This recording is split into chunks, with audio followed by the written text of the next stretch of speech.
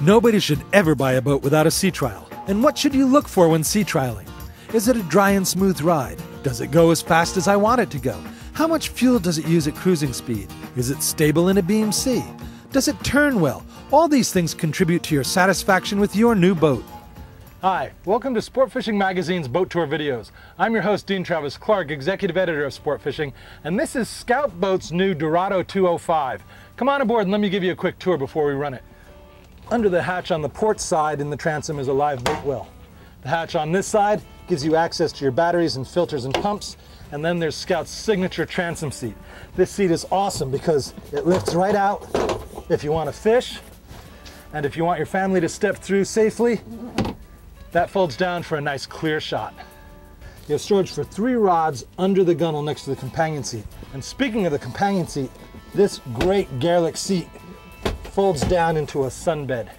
Then on center line, you also have a huge storage area in the floor for wakeboards, skis, anything else big that you want to put in there.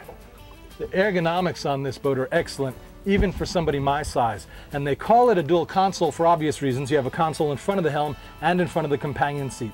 Both have a ton of storage in glove boxes, plus underneath. This one has shelf space. This one over here has wide open space. And finally, Scout fully expects you to bring family and friends aboard, so they let you pass through this windshield to access all this great seating forward, and every seat has storage underneath it.